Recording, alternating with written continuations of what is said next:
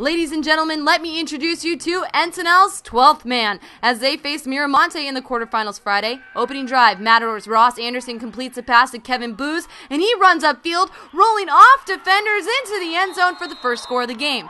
Next drive for Miramonte, Anderson drops back and sends some airmail to ZATI Williams for the Matador's second TD, 14-0 Mats.